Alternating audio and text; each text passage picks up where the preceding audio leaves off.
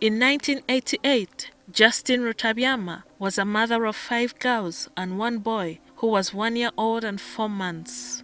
Noble Byarugaba was the answer to her prayers for a male child. At the time, her husband, Engineer Henry Rutabyama, was the chief engineer of Uganda Airlines. As a result, Rutabyama, who was a housewife, was a frequent flyer. In October 1988, she traveled with her infant son for a short holiday in London. I used to go to travel a lot. My husband felt that I had many children, so he wanted me always to go to have a break. Rutabyama was scheduled to return to Entebbe on Uganda Airlines Flight QU 775, flying out of Gatwick Airport in London on Sunday, 16th October 1988. I felt I couldn't travel without first going to church. I went straight to the office where they sell sacramentals. If you are a Catholic, somebody who is a Catholic will understand. So I bought scapulas, I bought many statues, things I could bring to my friends. The priest was so nice. He blessed me and prayed for me for a safe journey and what. I wondered, Bazungu don't usually have that kind of time. But he had time with me, and that, made me, I said, oh my God, I'm going to have a safe journey, I'm going to go where? From the church, she proceeded to the airport to check in and wait for the boarding call. There was a lady who was expecting. She was, me, I had a pushchair for my baby. So I said, bring your luggage, put it on so that I can push it for you. But what was significant, this lady, I had never liked her. Because she had befriended my friend's husband. But that time, something told me, this is not your business. You can't just go judging people and what. So and after I had done that, I felt so good in myself. At about 10:45 local time, the passengers, most of whom were Ugandans, boarded the flight. So I saw people I wanted to sit with, and I sat with them because I even expected them to help me with the baby.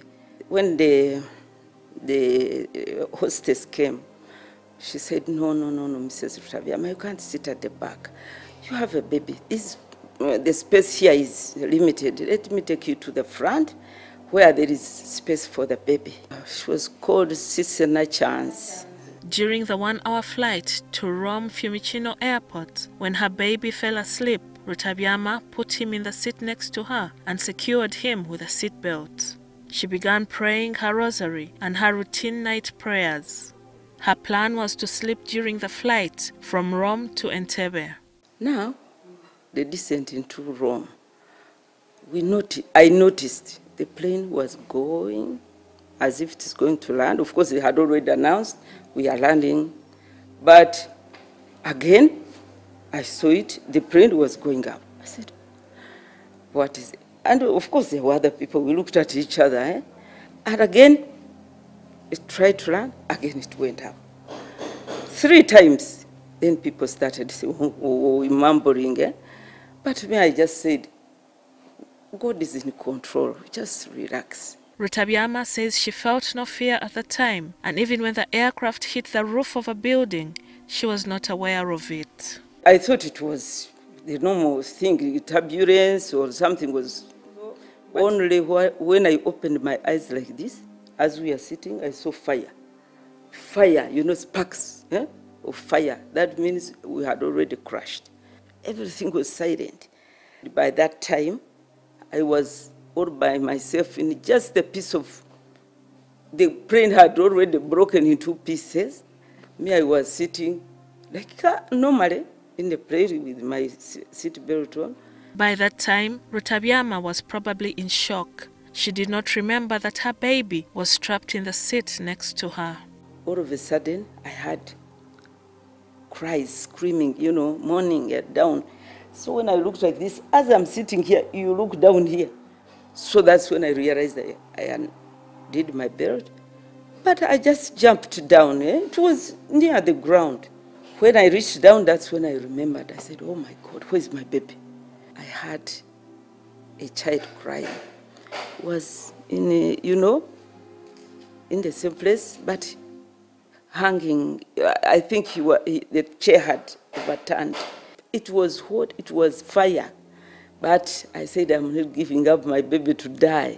So I went first, I got hold of him, and the baby also was, suffocating, but we held each other. But when I pulled like this, I had the thing was just going to collapse over me. So I realized he was still with the seat belt. And then I just saw the baby had suffocated.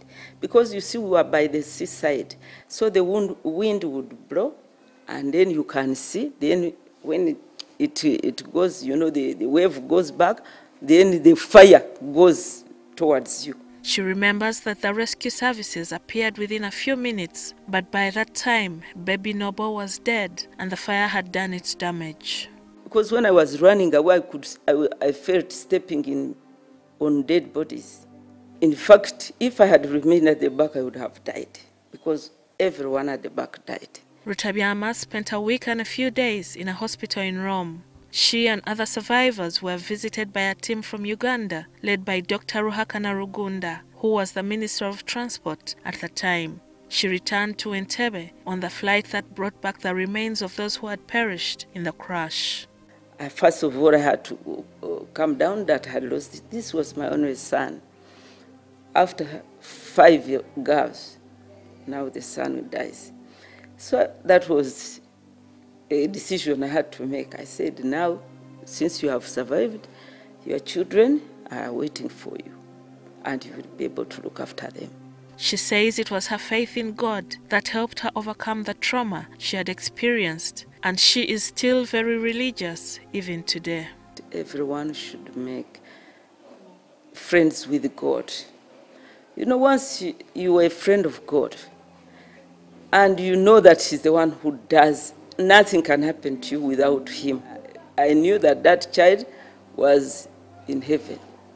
So that was my strongest consolation. Over the years, Rutabyama had another son. She says she never developed a phobia for flying, even after the horrific incident. Me, I have traveled and again traveled with my family, with my children. You see those pictures I showed you. And my daughters are married also in UK. Whenever they are having babies, of course I have to go and assist them. I've lived a full life. I work out, I go for exercise every day. I eat what I know is good. Rutabyama has 7 children and 11 grandchildren. She is 2 months shy of 70 years and is about to celebrate 50 years in marriage, although her husband is now bedridden. GILLIAN NANTUME, NTV Tonight. This is me.